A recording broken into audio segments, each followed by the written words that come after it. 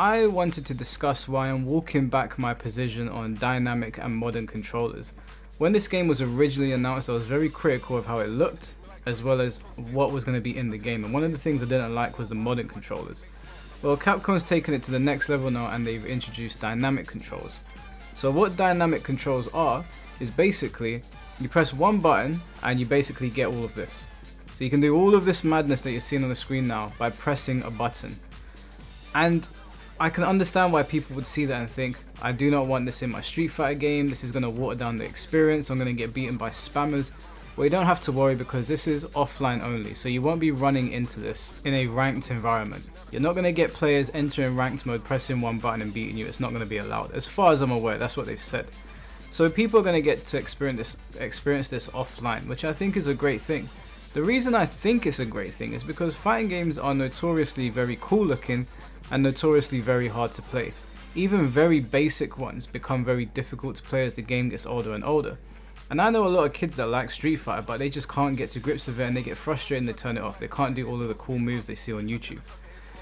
The reason I'm walking back what I'm saying is because I went to a video game convention and Mario Kart was there. And Mario Kart made me change my mind completely on dynamic controls being in the game and modern controls. The reason is because a lot of the parents were able to figure out how to play Mario Kart, but these little kids could not put 1 and 2 together. They couldn't go left from right, they didn't know what they were doing, and they weren't having any fun. And the minute the people working there turned on the assisted controllers, although the kids didn't know that the computer was basically steering the car for them, they were having a great time and they wanted to keep on playing. I saw a bunch of kids that didn't know there were assisted controls and nobody turned it on for them and they put the controls down almost straight away, and that happened consistently throughout me paying attention to what was going on. And while I was standing there, I was thinking about Street Fighter 6 and I was thinking, well, they just released that trailer for dynamic controllers. Maybe this is going to get more people playing. And the more these kids grow up on Street Fighter, because fighting games tend to have like fighting games this big tend to have like a 5 to 7 year lifespan. Even a game that wasn't as well received as Street Fighter 5 has lived on for a very long time, and Tekken 7 is still about. So my thinking was that these kids are not going to harm anyone online by mashing one button and winning, because they won't be able to go online and do that, but they can sit in their living room and play with their closest friend or their sister or brother and enjoy the game and enjoy the flashiness and the combos. And as they get older, they'll think, wait a second, there's this whole other world for me to discover. So that's really what I wanted to say about it, because I've seen a lot of people push back against dynamic controllers or modern controllers, and I think for players like myself, and I'm assuming most people watching this video, we're not going to be affected by kids mashing one button on us. It's just not going to affect us. There's too many systems in this game that will allow you to stop someone from mashing some nonsense on you. Now, I'm not saying there's not going to be some abusable stuff, but again, they're not going to be going online and ruining your experience.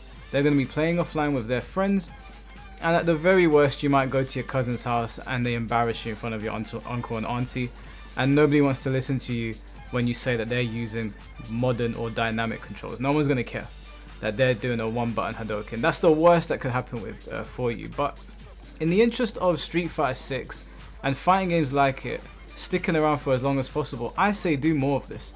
I think Dragon Ball FighterZ had the right idea when they did the one button auto combos that gave like a flashy cutscene and a super move by doing the stronger auto combo. I think they had the right idea. I think it's fine for kids and lesser players to be able to do flashy combos without putting any work in, because it opens up a gateway for them to discover the game on another level. I think Mortal Kombat should do this in the future, although Mortal Kombat is a game that should exclusively be played by adults. Kids are not supposed to be playing it, so I don't know if it matters that much for it. I think if they put a dynamic controller in Mortal Kombat, people might go, why? It's an 18 plus, but you know what I'm saying basically. Like, this is a good thing. At the end of the day, we want more people playing Street Fighter 6. We want more kids indulging in it the same way they indulge in Fortnite, because ultimately it will make the game stick around for longer. The kids are more likely to want to buy the skins and all that, and you know, ask mummy and daddy for the extra pocket money to upgrade their Ryu or whatever. So I think it's a good thing. I really do think it's a good thing. I've seen a lot of people push back on it, but after seeing those kids playing Mario Kart, a game as simple as Mario Kart, where it's as simple as drive and turn. You don't even have to use items or anything, and they couldn't even get that right. And the assisted controllers made it such a fun experience for them. Can't think of a good reason to remove them or advocate to have them removed. So that's really all I wanted to say on that, guys. I think it's a great addition. I'm actually quite happy to see that in there. I think my little cousins or like my friends or whatever that don't really play fighting games that much, or even you get some girls that want to sit down and play with you and they can't because they're so bad at the game and you ain't got enough time to teach them, and you don't want to let up on them because you got to teach them girls a lesson. I think it's a good thing. They'll finally feel like they're doing some sick combos. They'll leave the experience feeling fulfilled, and everyone's a winner. So hopefully this drives more sales. That's what I think is going to happen. I think it's going to translate to more sales and more people wanting to pick up the game. But maybe I'm wrong. Maybe it's going to make no difference whatsoever. You guys let me know what you think in the comment section below. As always, guys, thank you for watching. Thank you for all the recent subscribers and the views. I know I'm like very temperamental with my channel, but I am trying to be more consistent. I've got another channel called Midnight Rubbish, which I'm very consistent on right now. I'm trying to get that monetized. So if you haven't subscribed over there, help me hit 1,000 subscribers. I'm almost there. I'm about 150 subscribers away. I'd really appreciate it. But until next time, guys, take care and peace.